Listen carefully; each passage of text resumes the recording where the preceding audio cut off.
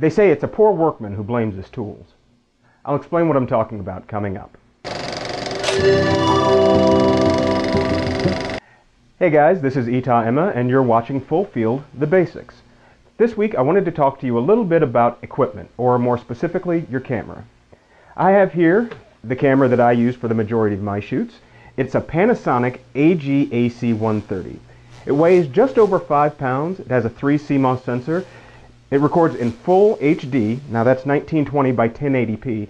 And it's the same image quality as this. Often I've run into people that think that they have to have the right kind of camera before they can start working with video. And that just isn't the case. Today's iPhones and Android phones have cameras 10 times better than anything we were using 10 years ago. And the microphones are surprisingly good too. On more than one occasion, I've had my clients record their voiceovers using their iPhone. Now, obviously, if you're looking to do higher-end production or you plan on making video a career, you're going to want to make an investment in higher-end equipment.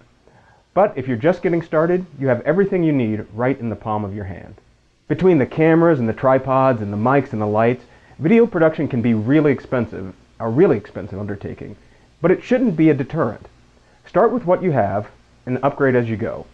Believe me, it's more important to understand the process than it is to have the right toys. So that's it for this week, short and sweet. Please don't forget to click the subscribe button, and if you have any questions about how to get started with video, be sure to leave a comment below. We'll see you next time.